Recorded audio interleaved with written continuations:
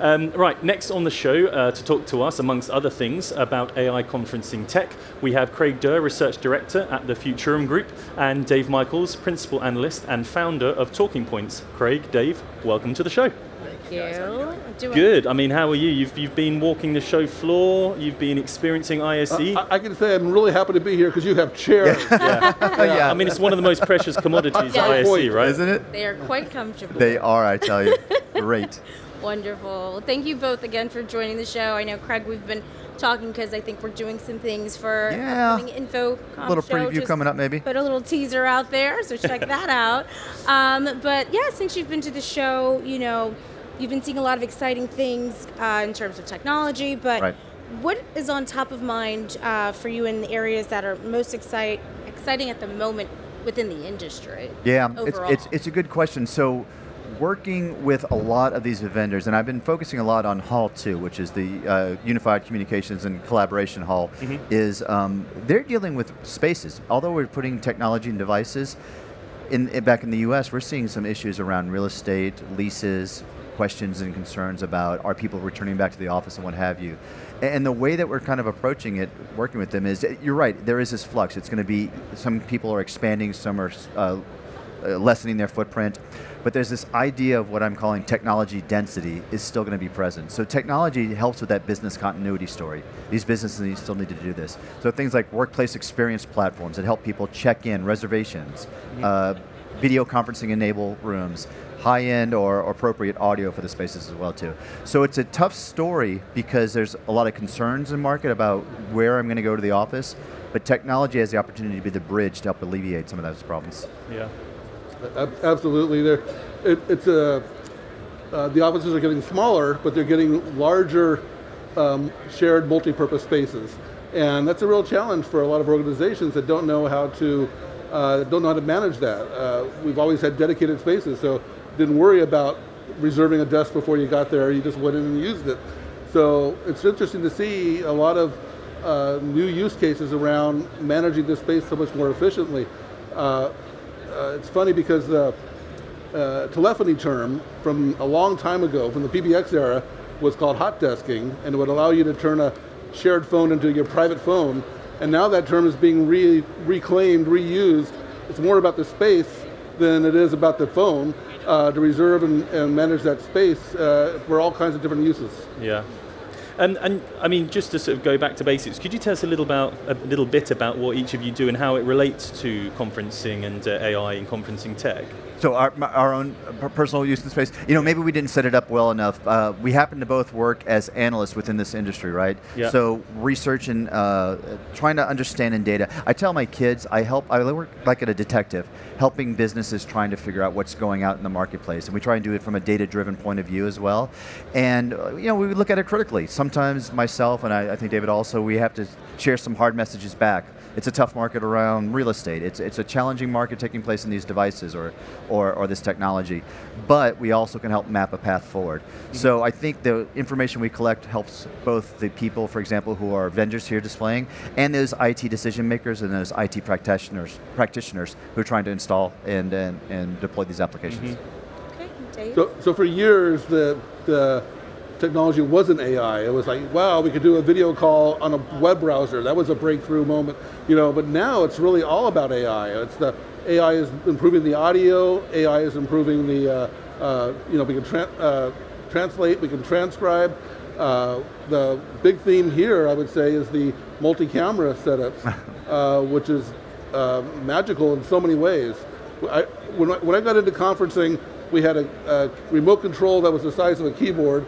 Nobody could figure it out, and you were expected to either manage your own cameras or managing the far end. No one could do this. It was just a dreadful experience. Now it's really becoming completely automated. Yeah, and speaking of sort of being automated, AI is playing a big part in that kind of thing. I think at the, in terms of how much that's kind of on people's lips at the moment, it's a phrase that's everywhere.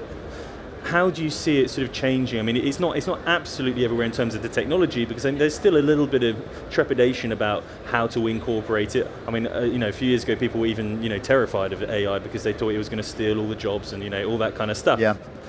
how do you see it at the moment, and what do you see it looking like in a couple of years' time in terms of the comfort that people will feel with talking about AI and kind of incorporating it in their everyday work? You know, this is an interesting approach to AI, and I'm going to make a comparison to a show back in the US, the CES that just took place a couple months ago. And AI wound up being headlines everywhere. If somebody didn't have on their backboard something about AI, it was very important. But that was a lot about the generative AI experience that you saw taking place. I think AI is present here, but you don't see it like that, but it's present in terms of the experiential part of this. So again, in the Hall 2, where the conferencing information is, we're talking about AI being incorporated into audio, better audio. AI being incorporated into video, better video experience, like the multi-cameras that we're talking about. AI being incorporated into analytics, taking data and making sense of it easier.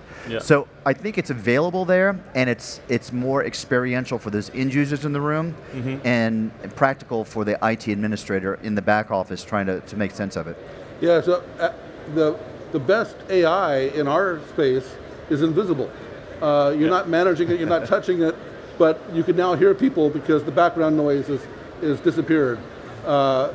You can get a copy of the transcript. The switching, the camera switching, again, it was very intimidating before, that big remote. Now it's just invisible. The camera just switches and to the right person, to the right angle. It's actually really sophisticated what's happening. They have to make sure they don't have there's multiple views of the same person. So they want to recognize, who's speaking, who's talking, and if they're already on one camera, they'll use another camera for somebody else. It's really impressive, but it's invisible. There's some great demos going on over there. I mean, between some of the companies here, it is fantastic what they're doing. Yeah, well, I need to use my free time tomorrow to yeah, exactly. There's some wonderful ones. You got to see them. Yeah, I'd love to. So I'm interested, so thank you for sharing something like those examples of AI and how it's being incorporated into those conference rooms. But can you go over what are some of the challenges with using AI that we still need to overcome in those conference spaces?